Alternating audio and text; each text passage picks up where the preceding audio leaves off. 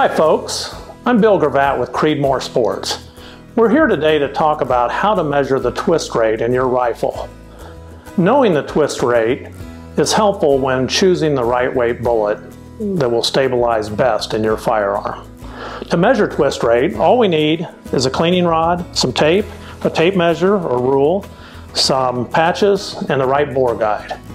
So with that, let's get started. Okay, let's place our bore guide in our rifle. And let's get a patch started into the bore guide. Then we're going to feel it contact the rifling. And once we get it in there, let's just run it forward a little bit. Let's take our tape, tear off a little chunk.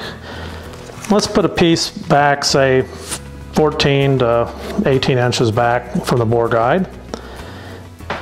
And let's take our tape measure and measure it. And we've got 15.75, right where we wanted it.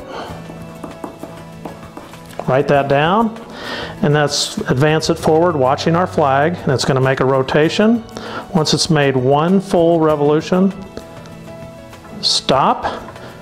Let's take another measurement from the back of our bore guide to the tape, and we've got 7.75.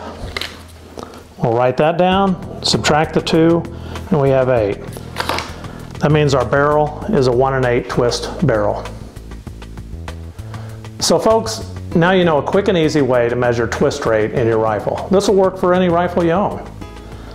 Thanks again for joining us here at Creedmoor Sports. I'm Bill Gravatt. Have a great day.